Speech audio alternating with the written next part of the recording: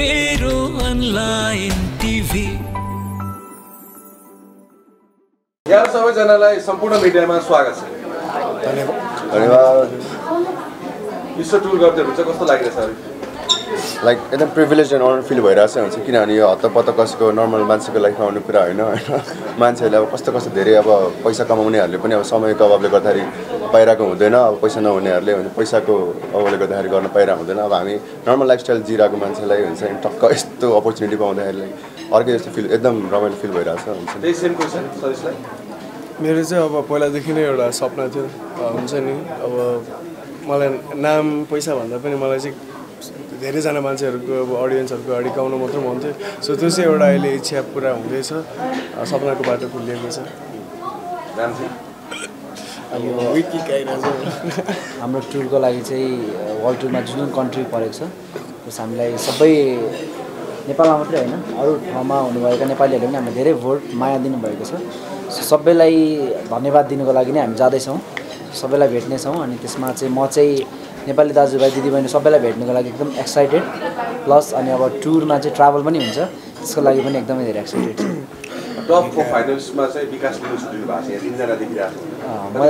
छु मैले चाहिँ एकदमै मिस गरिरहेको छु होइन सो अहिले क्वेसन पनि गर्नुभयो त्यसको लागि धन्यवाद किन विकास छुट्यो भनेर। सो अब खास गरी अब हामी 4 जना फाइनलिस्ट छु एकजना छुट्दा अब नेक्स्ट चाहिँ लाग्छ किनभने सँगैको अब साथी नै हो हामीसँगै त्यो चाहिँ अब त्यो चाहिँ किन भएन त्यो हामीलाई थाहा छैन जो इभेन्ट म्यानेज गर्नेहरूलाई नै सोध्नुपर्छ सकेसम्म विकासलाई पनि चाहिँ बोलाउनु भन्न चाहन्छौँ हामी। अरे हजुर जस्तो अरूको गीत गाउनु र आफ्नै गीतहरू गाउनुमा कति फरक पाउनु हुँदैछ त्यो त रेकर्ड हुँदैछ पक्कै पनि हजुर होइन जोस् अब त्यो त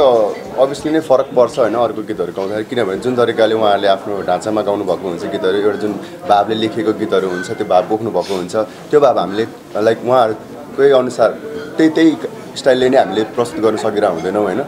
अब जस आफ्नो गीतमा मात्र सकिरहेको हुन्छ कि त्यो चाहिँ डिफ्रेन्स त हुन्छ। गीत हिट भइरहेछ होइन गीत हिट भइरहेछ होइन मैले सोचेको त थिएन अब किनकि अब सोमा अब यो सोमा हुँदाखेरि त अब टिममा आइराख्यो अब मान्छेहरूले हेरिरहेको छ नि त तर एक्कासी अब सो भएर अब एक्कासी गीत आयो अनि पल्सा सर पूजा शर्मा म्यामसँग चाहिँ एउटा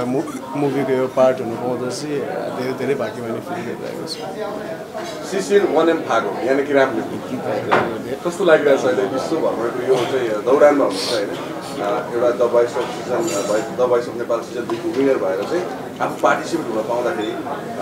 कस्तो लागिरहेछ तपाईँलाई? फर्स्ट अफ अल त एकदमै धेरै भाग्यमान ठान्छु आफूलाई किनभने एउटा विनर हुनु भनेको चाहिँ अब मैले सोचेको पनि थिइनँ सो आउँदाखेरि जब म ब्लाइन्डमा आएको थिएँ मैले सोचेको पनि थिइनँ किनकि त्यस्तो गाउनेहरू हुनुहुन्थ्यो आरिफ दाइ त्यस्तै खतरा सनिस त्यस्तै खतरा सोको विनर बन्छु भनेर सोचेको थिइनँ तर यस्तो धेरै माया पाउँछु भनेर पनि सोचेको थिइनँ र यत्रो ठुलो सोमा विनर बनेर टुर गर्छु भनेर सोचेको थिइनँ त्यसको लागि चाहिँ एकदमै धेरै एक्साइटेड र एकदमै धेरै खुसी फिल भएको छ र कसरी चाहिँ म विनर भएर उहाँहरू सामु चाहिँ एउटा राम्रो सो गर्ने अहिले चाहिँ त्यही कुरामा सोचिरहेको छु म सो सकेसम्म चाहिँ आफ्नो बेस्ट दिएर आउनेछु टुरमा पनि। सनिस प्रेम गीत 2 को चाहिँ गीत चाहिँ होइन म यस्तो गीत गाउँछु 2 को चाहिँ सरी म यस्तो गीत गाउँछु 2 को चाहिँ गीत चाहिँ तपाईँलाई कसरी अफर आयो? सो त्यति बेला चाहिँ म थ्रुआउट सो हुँदैन जब हाम्रो लाइभ राउन्ड सुरु भयो भनौँ न अर्को राउन्डतिर चाहिँ ठ्याक्कै मलाई कल आयो हाम्रो अर्जुन पोखरेल सरबाट अनि उहाँले चाहिँ भन्नु एउटा गीत छ मुभीको लागि त्यस्तो हो भनेर अनि मैले गीत सुने अनि मलाई चाहिँ अब हुन्छ नि अब यत्रो ठुलो अपर्च्युनिटी पाउँदाखेरि चाहिँ मैले अब नाइ पनि भनिनँ सिधै अनि अब त्यो गीत सुनेपछि त्यही गीतमा चाहिँ फोकस गरेर चाहिँ लाइक यत्रो ठुलो अपर्च्युनिटी पाउँदाखेरि चाहिँ अति नै भाग्यमानी फिल गरिरहेको छ। हाम्रो सुदर्शन थापा सर हुनुहुन्छ डिरेक्टर अनि प्रड्युसर हाम्रो अर्जुन पोखरेल सर यस्तो राम्रो कम्पोजर म्युजिक सो त्यति बेला त्यो पाउँदाखेरि चाहिँ अब म त आकाशमा भयो जस्तो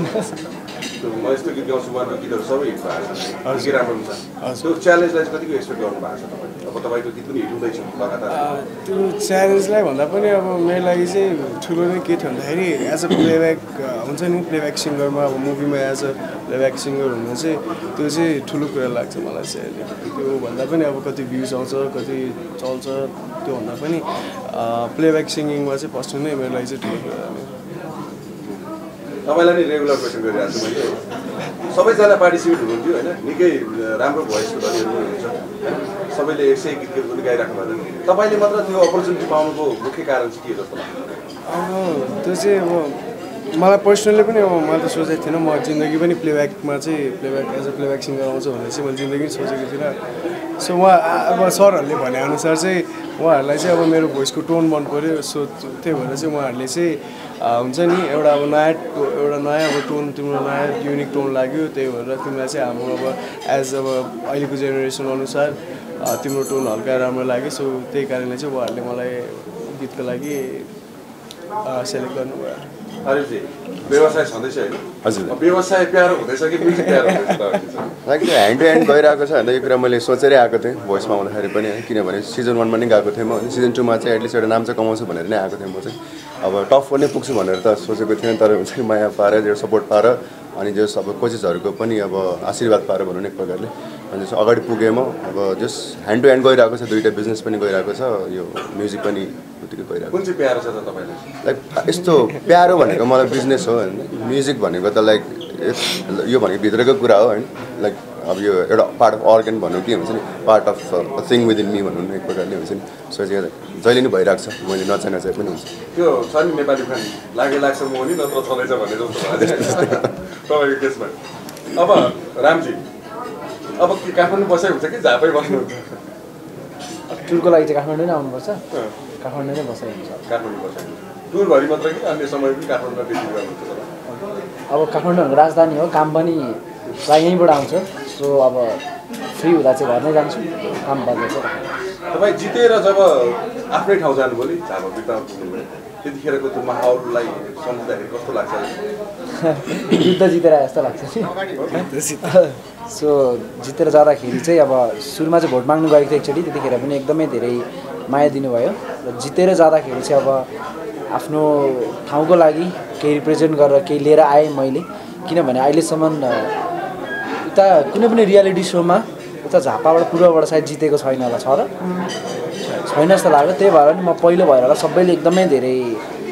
माया दिनुभयो एकदमै ठुलो एउटा स्वागत गर्नुभयो मैले सोचेको पनि थिइनँ म जित्छु भनेर यस्तो ठुलो रेस्पेक्ट पाउँछु भनेर त्यसको लागि चाहिँ म आफ्नो ठाउँको जति पनि सबैजनालाई धन्यवाद दिन चाहन्छु एकदमै धेरै भाग्यमानी एकदमै धेरै खुसी फिल गरेँ आफूलाई जस्तो रियालिटी सोहरूबाट टाइटल जितेर आउनेहरूको लागि चाहिँ निकै चुनौती हुन्छ र टिकिरहनको लागि म्युजिकमा टिकिरहनको लागि पनि निकै बाधा बेदामा कति आफ्नो आवाजले बस्नु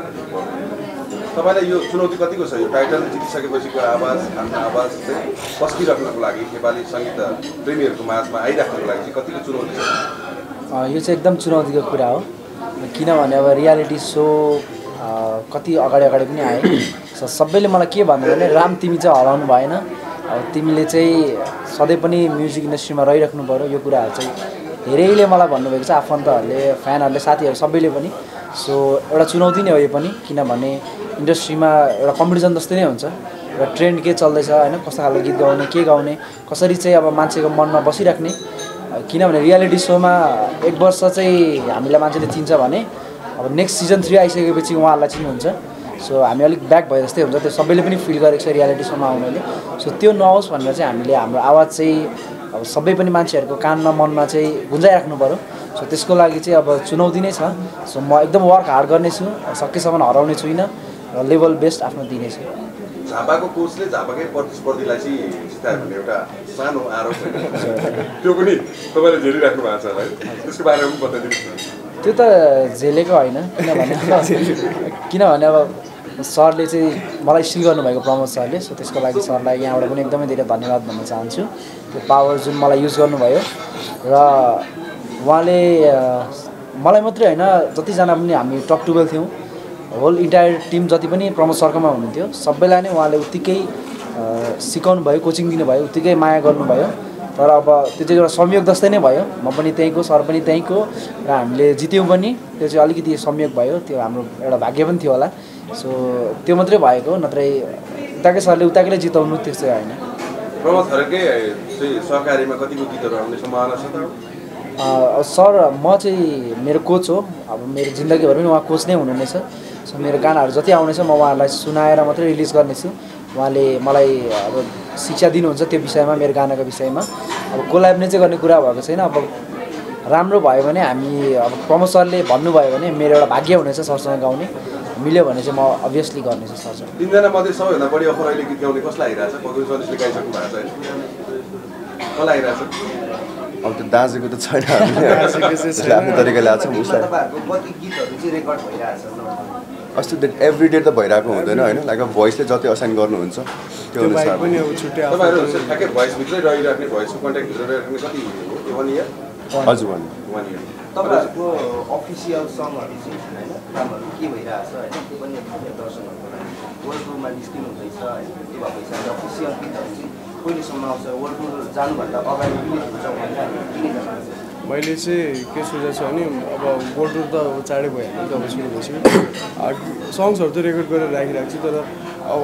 वर्ल्ड टुर सिधै आएपछि चाहिँ लाइक त्यसरी अब एउटा टाइम पिरियडमा बिस्तारै बिस्तारै फ्याल्दै जानु मन छ मलाई चाहिँ गीतहरू त्यसरी आफ्नो अफिसियल सङहरू अब मुभीको सङहरू त छुट्टै भइहाल्यो होइन त्यो बाहेक चाहिँ त्यस्तै गर्नु मन छ मलाई चाहिँ रामलाई पनि सुन्दैछ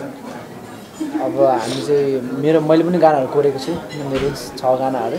सो त्यसमा वर्क गर्दैछु मैले एउटा डिफ्रेन्ट मेरो ब्यान्ड मेम्बर पनि छ उहाँले पनि कम्पोज गरिदिँदै हुनुहुन्छ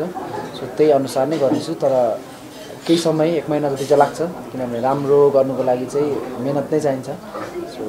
राम्रो गरेर राम्रो निकाल्ने विचारमा छु वर्क चाहिँ गरिरहेको छु त्यसमा सो मेरो पनि आफ्नो लाइक ओरिजिनल्सहरू छ रेडी नै छ होइन अब सिन्स भोइसमा अब आबद्ध भइसकेपछि अहिले चाहिँ अब के अरे अब भोइससँग कति कुराहरू मिलाएर हामीले लानुपर्ने हुन्छ आफै हामीले गरेर आउँदैन होइन सो सिन्स भोइस पनि रेडी भइसकेपछि अब हाम्रो गीत पनि रेडी छ होइन त्यो एउटा प्रक्रिया मिलाएर चाहिँ हामी गीतहरू पनि निकाल्न चाहन्छौँ रामजी यतिखेर सवार केमा छ कारमा छ कि प्लेनमै गरिराख्नु भएको छ अहिले त पठाउ धेरै चलाइन्छ पठाउले पनि ब्रान्ड एम्बेसडर बनाएको छ है होइन होइन किन भन्दाखेरि अहिले अब गाडी मलाई चलाउन आउँदैन सो म अहिले थसिकेल बस्दैछु त्यहाँबाट यहाँ आउनु पर्दा चाहिँ अब गाडीमा ट्राभल गर्न सकिँदैन अब अहिले चाहिँ त्यसरी खुल्ला हिँड्नु पाइँदैन सो त्यही भएर त्यही हुँदैछ कहिले साथीले पुऱ्याइन्छ कहिले पठाउ गाडी चाहिँ सोधेर राख्नु भएको छ पार्किङमै राखेको छु त्यहाँ मेरो दिदी हुन्छ दिदीकोमा राखेको छु मैले चलाउन आउँदैन सो पेपर पनि पाइसकेको छैन पेपर बिना कसरी कुदाउने त ट्राफिकले पक्रायो भने फेरि न्युजमा आउँछ राम्रो गाडी पक्राएको कुदाएको छैन त्यतिकै छ अब माघको फर्स्ट विकमा मेरो नाममा गरिदिन्छु भन्नुभएको छ त्यसपछि चाहिँ सोच्नुपर्छ ओके धेरै धेरै धन्यवाद तपाईँहरूको वर्ल्ड टुर एकदम सक्सेस रहोस् होइन आगामी दिन एकदम सक्सेस रहोस् साङ्गीतिक जीवनका यात्रा पनि सफल रहोस् तपाईँहरूलाई शुभकामना थ्याङ्क यू धन्यवाद तपाईँहरूलाई धन्यवाद